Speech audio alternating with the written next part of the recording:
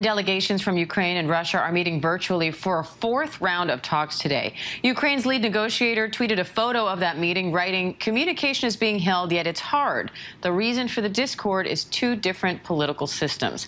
Let's bring in ABC's Alex Perche in Washington for more. Alex, what's the latest on these negotiations?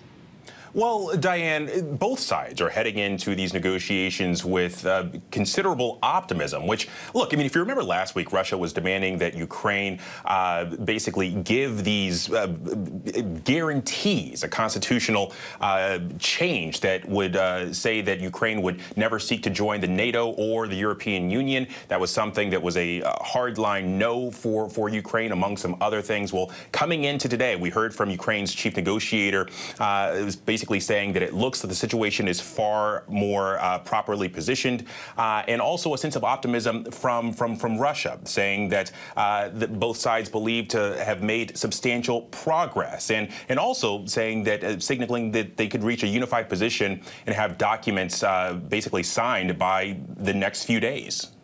Now, a new ABC News Ipsos poll shows 77% of Americans support the White House's ban on Russian oil imports, even if it means paying more at the pump. But Americans are split on President Biden's handling of the war in Ukraine. 48% approve, 51% disapprove. So what do those numbers tell you about how Americans see our role in this war?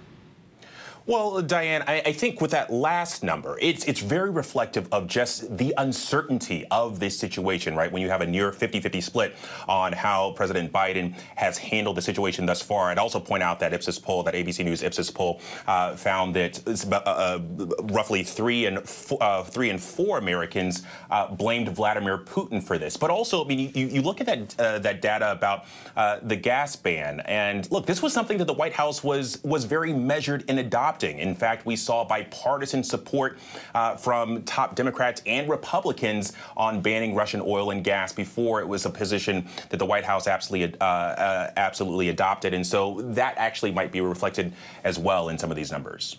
All right, Alex Perche in D.C. for us. Thanks, Alex.